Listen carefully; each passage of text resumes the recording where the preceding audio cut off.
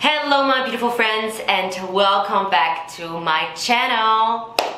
So today we're gonna look at how to sing Sam Smith's Writings on the Wall.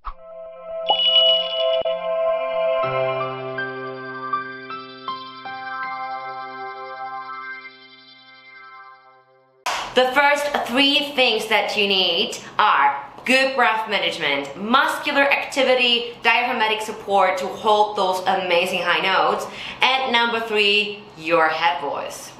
You're new to this channel, a like and a subscription would make me the happiest teacher in the world. Of course, if you want to look for singing lessons, then please don't hesitate. Look over to TaniaReact.com, giving lessons worldwide and also singing analysis. Let's just dive straight right into it. I've been here before, but always hit the floor. I spend a lot of time running and I always get away. But with you I'm feeling something that makes me want to stay. Now what happens here, basically, I'm just like kind of rushing, singing it through, not with full capacity, because it's not about me today, it's about you. Now, the good advantage of this song is that you have the possibilities to sing in long phrases, right? It doesn't have so much dynamic like other songs, where you are forced, you know, to have a tempo, to keep up a certain tempo. But here, before, floor, you have possibilities to really hold that and then, you know, sing that phrase with a little bit of a vibrato if you want. Now, he is going into head voice quite early. I haven't done that so far. Let me do it for you. Spend a lot of time running and I always get away. Now here, he has this soft break into his head voice. Of course you can do that if you're male. If you're female, you probably still can't go through with your chest voice here. Now don't push to go into your head voice because it's still very low and you really want to have a smooth and soft transition. One big thing about your head voice is if you're not practicing your head voice, it's still gonna sound weak. That CA muscle, that cry-quiet muscle is still gonna be weak, so you have to practice your head voice in order, especially for those songs like Sam Smith, James Arthur, they use it frequently, yeah? So make sure that you focus on that as well. Now the second part is pretty repetitive, yeah? I'm prepared for this, never shoot to miss. There is a small riff going on. Now you can do it, but you don't have to. Now if you have difficulties with using a riff, then just find out what are the notes involved in that riff and slow it down. Now YouTube has an option where you can slow down that video so you can actually try out to hear what for notes he's using to do that riff. That's not really a run, it's really a riff, including like three notes that he's doing. So find out what are the notes, try to slow that video down, and then you're gonna practice it. First slowly until you're just flexible enough with your larynx, you're just flexible enough to move that fast to make that riff.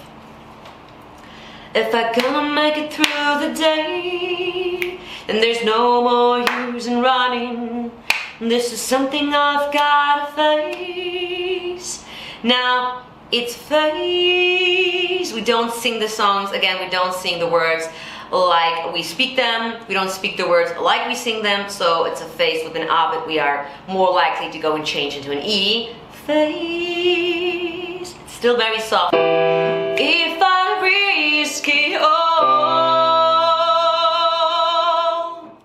Now, you have a really nice O there. Again, I love the O. I love that grip that you have there, and you can really power it through. It's still comfortable enough.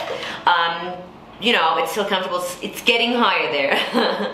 Then the same. Could you break my fall?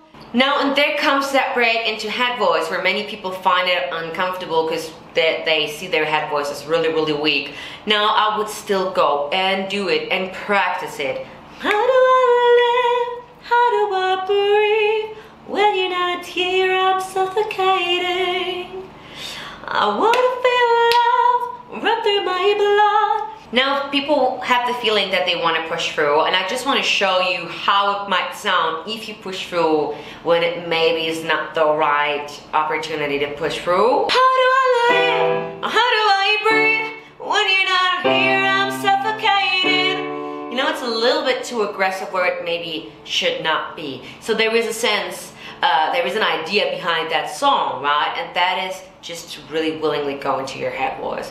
And as you hear, I'm pushing through and it doesn't sound pleasing at all, right? So please, if you have that feeling, still do it.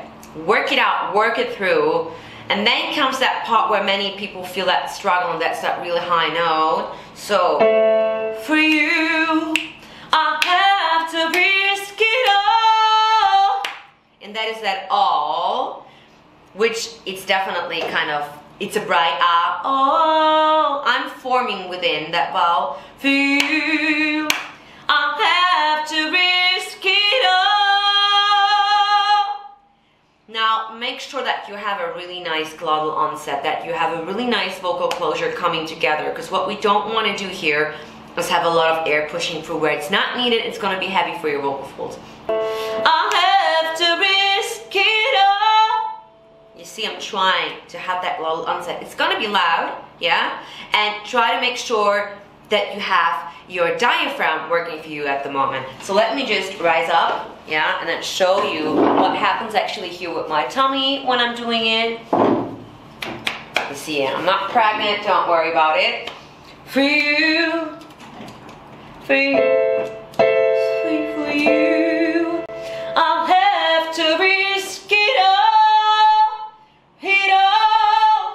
my tummy goes inside. For you, but it's still a little bit high. Try out those training exercises like nay, nay, nay, or nyat, nyat. Yeah, you can also change the consonant and then go from a G if you feel that you might need more vocal closure. You need that extra. Give it a B or a G or a D, yeah?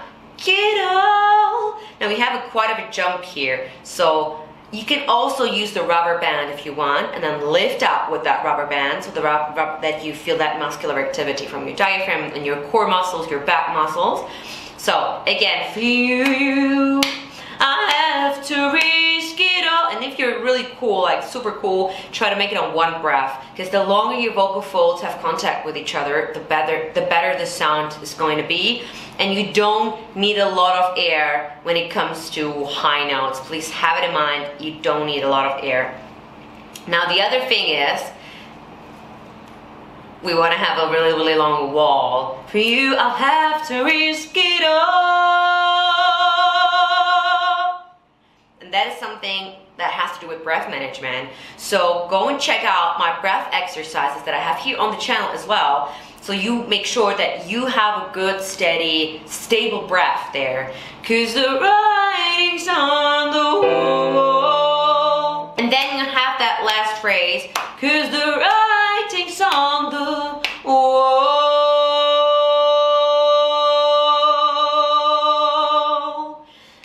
Of course, the higher we go, the more difficult it gets.